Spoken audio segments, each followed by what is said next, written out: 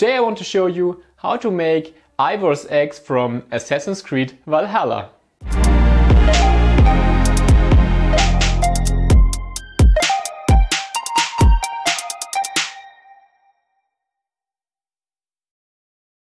The first step, of course, is to model your axe if you want to print it. For this, go to Google, search for reference images, and then jump into Fusion 360 and model the axe. I decided to go for a split version as I wanted to print this axe on the Prusa Mark IIIs, which has a maximum C height of 200 millimeters or 210 millimeters. So the axe handle in total has to split in several pieces. The most trickiest part was designing these ornaments on the axe head, on the handle, and making them as close as possible, or as close as possible I can, to the reference images.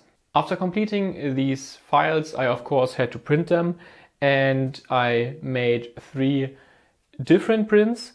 The first print was printing the axe head, and here I had several issues.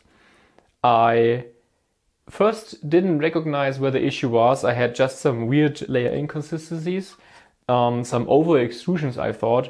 So I first of all was thinking it was something with the infill and the outer perimeters. But after 4 or 5 prints I actually found the issue that the tip, even if this is printed in PLA, lifts off the build plate.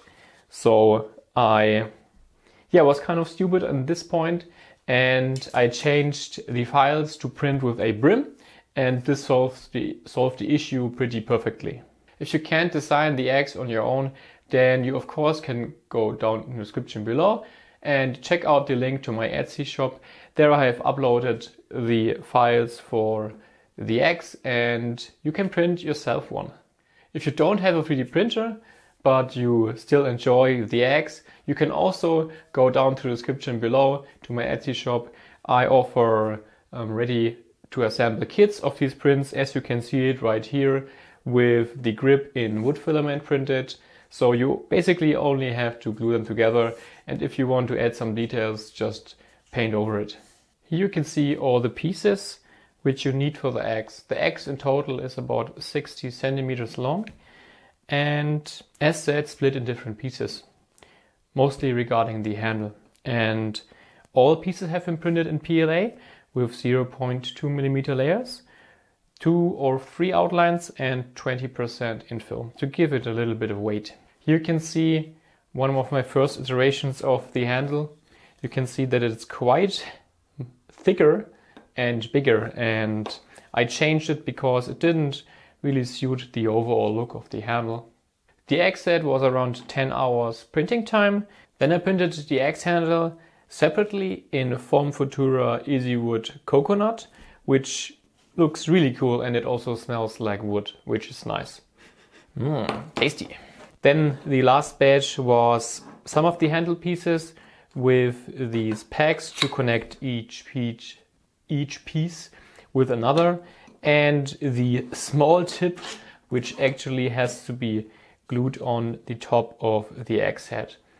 I decided to split this off because I didn't really like the fact that then you will have a lot of support material underneath and a not so clean surface. I like the trade to have a little bit of a corner, even if when it's glued in, I think it's better than having a rough surface and a lot of support material just for this little small corner piece. Without further ado, let's clean up the axe head and then glue everything together. I will try to use my X-Acto knives because I don't have a deburring knife, which would be really suitable for removing the brim.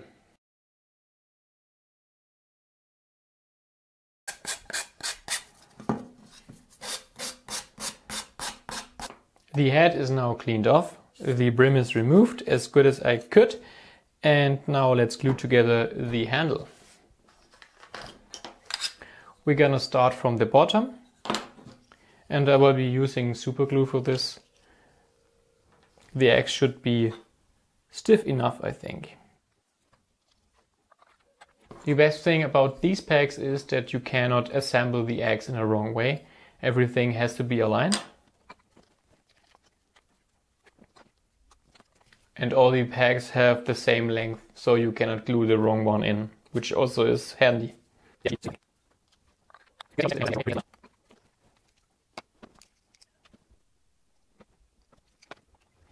Now we only have to wait a couple of minutes and the super glue should be set, and then we can glue on the axe head. Let's put on the tip on the corner. You only need a small drip of super glue here. And try to not glue your fingers to the axe. The tip is glued on right now, and I think once the glue is fully set, I will sand the edges a little bit to make a smoother look. Now let's glue on the axe head as everything is set. And the best way I think to do is not to put glue inside of here and inside of here, but to insert the axe head already a little bit, then smear the glue all over the place, and then just put it in repeatedly, and then let it sit. Because the tip is sticking out a little bit, and if you put the glue there, you will have the glue all over the place. If you don't want to finish it, you will see the super glue, the residue, and some kind of white flakes. If you want to finish it, then this part probably won't bother you because you're gonna paint it anyway. But as I don't want to finish it and I think it already looks pretty cool, we will put the glue on right here.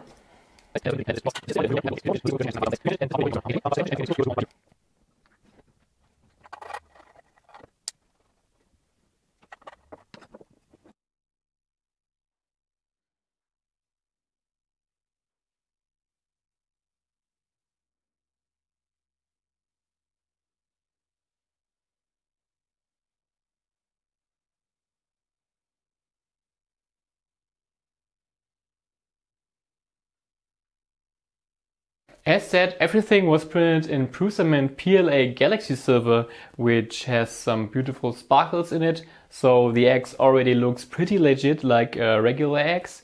Then the Formfurtura Easywood Coconut adds just a special feature on top so that you think the handle is actually made from wood. It printed fairly easy. The handle was printed in 5 hours. The axe head in total around 10 hours. And all the remaining pieces around 13 hours. So 28 hours printing time with 0.2mm layers. I think it turned out beautifully. If you want to check out the filament, then there will be a affiliate link in the description below. Also to the Prusa printers, because I think they are pretty reliable and do a great job. As you might have seen in the close-up, there is some white residue coming out of the axe head. And that's due to the fact that the super glue actually is still drying. It will take a couple of hours until the whole stuff which I smeared in there will be fully set. The best thing I have found to remove these are baby wipes, because somehow baby wipes remove everything, even super glue, if you rub long enough. It's kind of insane because baby wipes should be used to clean your babies behind, but they also are useful to remove, as said, anything else from anywhere. As said in the beginning, if you need the files or if you need a 3D printed kit, go to the description below and check out the link to my Etsy shop. This was everything for today. It will not be finished, as I think this one is already looking pretty good. So if you like this video, then leave me a comment in the comment section below. Leave me a thumbs up, and you can also subscribe to my channel to support this channel. This video was not sponsored in any way. And to conclude everything, I want to thank you for watching. Have a nice day and goodbye.